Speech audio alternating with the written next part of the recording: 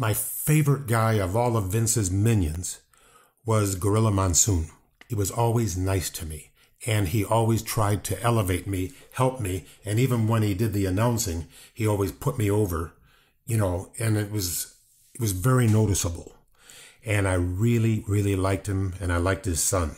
And they're both gone now, one for bad driving and one for diabetes. So anyway, they were very nice people.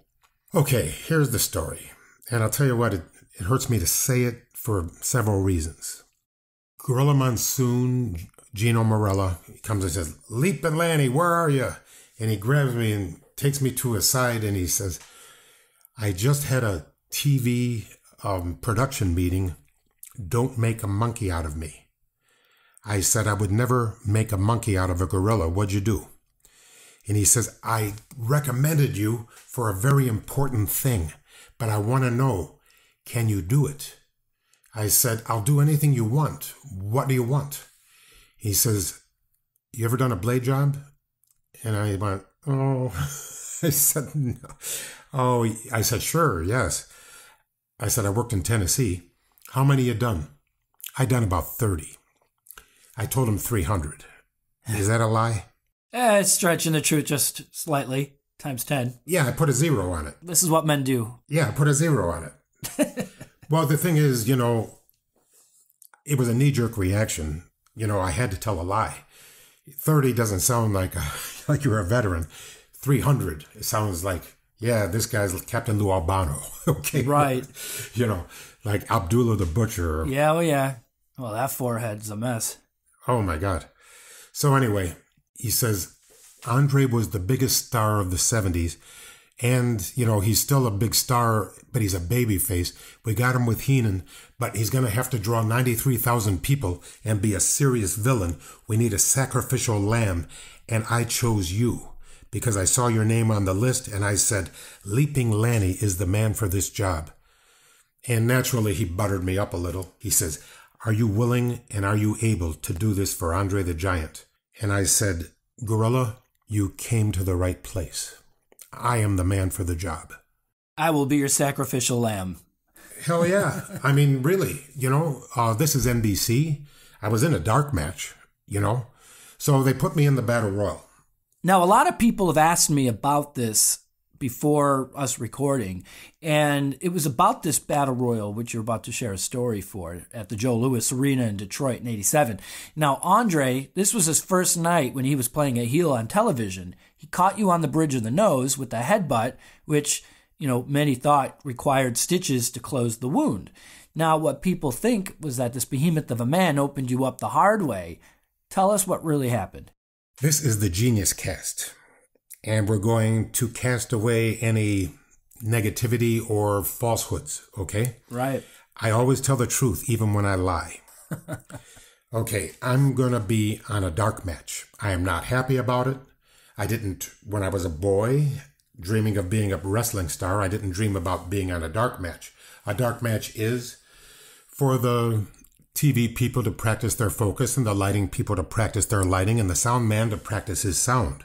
And if there's any problems, they're going to fix them before the real show goes on. I would have rather been on the real show. Yeah. Can you dig it? Are you with me? So Monsoon told you that you were going to do this. You were going to be the sacrificial lamb. So where'd it go from there? Monsoon tells me I'm going to be the sacrificial lamb. No, it wasn't a hard way. And the headbutt, you could not feel it. I could not feel the headbutt. It was like he touched my epidermis without touching my dermis.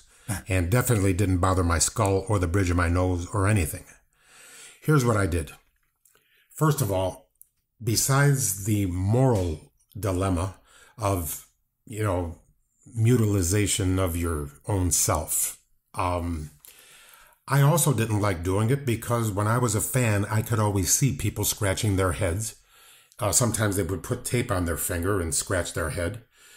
Well, you think they're getting away with it? I was looking right at you. I knew when the blood was coming, and I knew who got it and when. So, for many reasons, I didn't want to do it. But don't forget, you're talking to a genius here. Mm-hmm. So I'm thinking it over. And I said, well, one of my favorite shows is Breaking Bad. Great show. Yeah, hiding in plain sight. Of course, Breaking Bad wasn't a show then, so I'm just explaining myself. What am I going to do? I take a big blade, a regular, that you put in your Gillette. I don't ever see them anymore. I taped everything except the four corners of the blade. Then I put the blade in my mouth. And then I was able to get it and put it back, get it and put it back. What I was supposed to do is take a headbutt from Andre, blade myself, have him throw me over the rope, and I get carried out. That was the deal. I didn't do it. I cheated, and I'm going to tell you how. I stood in the middle of the ring all by myself, and I cut the supratrochlear vein, which is also known as the frontal vein if you're not a genius. And it runs from the bridge of the nose up, directly up vertically, and then forks off into the scalp. Now, repeat after me, supratrochlear. Supratrochlear. There you go. It's the supratrochlear vein.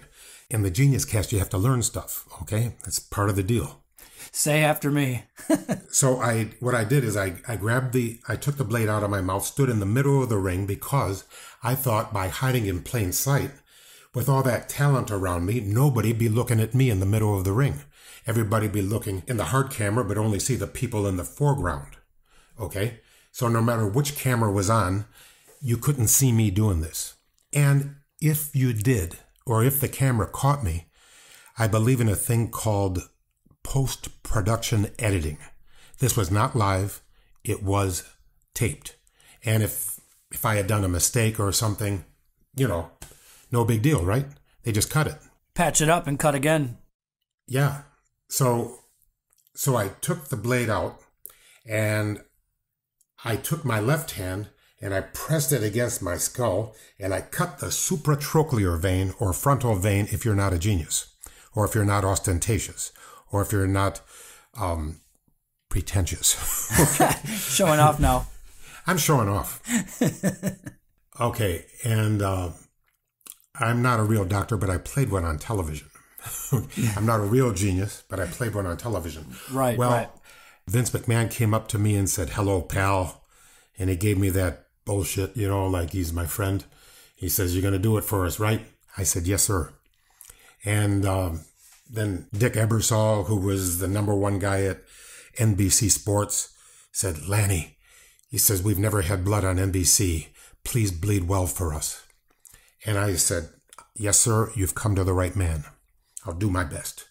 And, they had me all buttered up and pumped up and everything. So I took my left hand and I forced it against my head and went boom, right on the supratrochlear. And it went nuts. I knew I had enough. So then I took the blade, put it back in my mouth, walked up to Andre, and I said, "Andre, I'm ready." He says, "Okay, boss." And he grabs me by the hair and he gives me a headbutt. Except you couldn't feel it because he was good. Yeah. He was really good. And it looked real. And he knew how to do it. Anybody that had a preconceived notion of thinking that, he broke my nose or something. No, come on. Showbiz, baby.